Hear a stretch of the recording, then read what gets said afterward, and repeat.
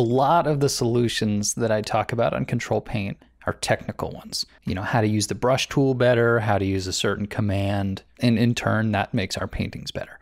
Well, sometimes the best tricks are a lot more simple than that.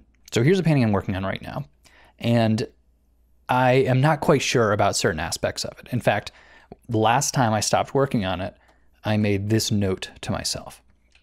So this is to say, oh, I think, you know, these two domes are too similar.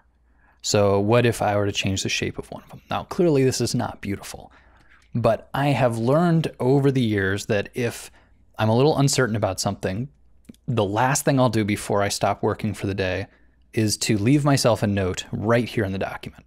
Because who knows how long it'll be till the next time I actually work on it. But then when I sit down, I'll have a question to answer, which is useful. And I'll also have a little bit of a magic power, which is objectivity.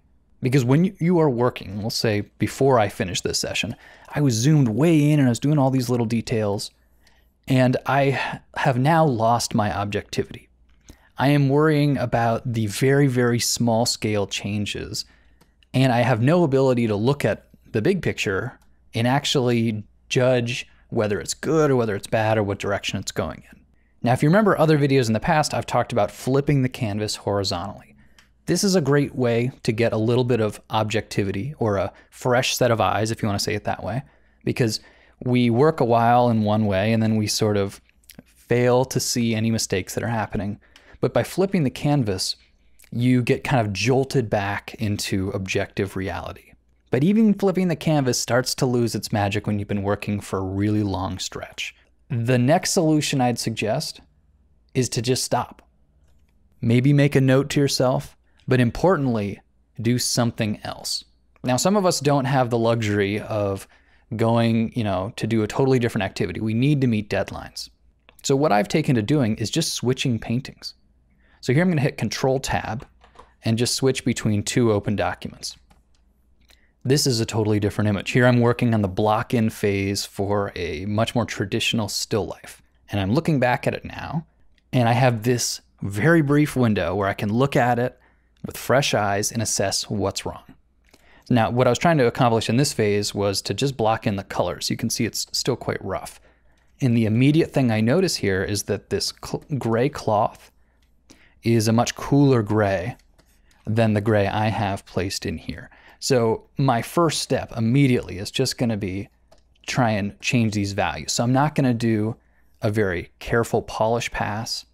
I'm just going to quickly put it in there, because it's not going to be long until I lose my objectivity again. Once I sort of adjust to the current status of this painting, it becomes hard to have fresh eyes again.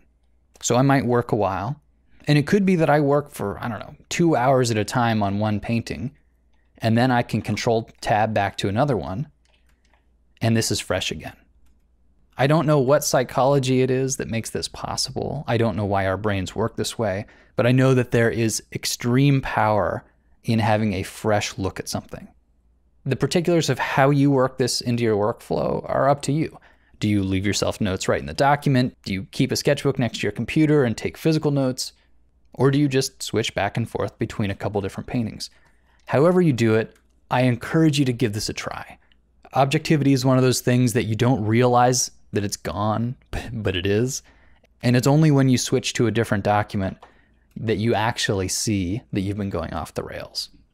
So you don't have to go to sleep at night and wake back up in the morning to make this work. You can just build it right into your workflow. And I think it'll help you. If you have any variations of this idea, we'd love to hear about them in the comments. I look forward to hearing from you guys. Thanks for coming to the site.